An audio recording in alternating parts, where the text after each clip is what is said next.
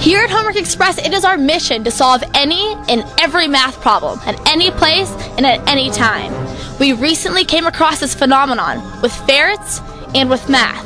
This phenomenon is already mysterious because ferrets don't do math.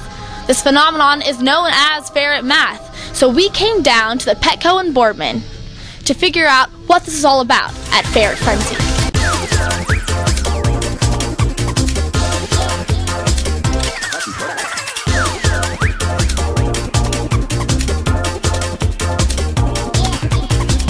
Have you ever heard of anything called ferret math? No, I haven't. Well, ferret math is a phenomenon that you can't just own one ferret, because once you get one, they mysteriously turn into 2, then 3, then 4, till you can't even count anymore. You got that right. Do you feel like you're a victim of the ferret math? I guess. Not really. Do you feel like you might get another ferret in the future?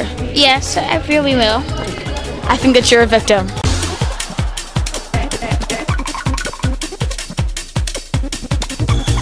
Have you ever heard of something called the ferret math? No. It's a phenomenon that you can't just have one ferret.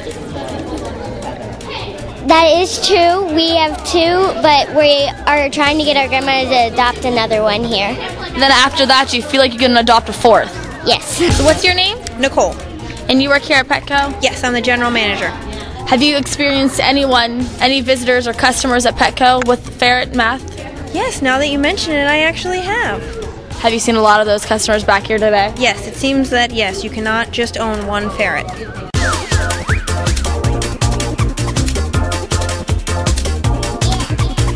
Well, ferret math is the phenomenon that you can't only have one ferret. They mysteriously multiply once you get one. That's true. That's very true, because we got her and then we got the other one. And we just love them. They're just, I would have millions. So would you say you're a victim of ferret math? Yes. A victim of ferret math. You think you're going to be a victim the rest of your life? No, not really. No, not really. Do you feel like you're a victim of ferret math? Yeah. Do you see any ferrets in your future? Yeah, definitely. How many will you get till you stop? Well, I'm at 5 right now, and I think 5's good for now. Are you afraid of the ferret phenomenon? I actually am, yes. I think that 1 would be my max, and apparently that's not possible, so I don't really want to end up with 5. You heard it. She doesn't want to be a victim. She's scared to be a victim of ferret math.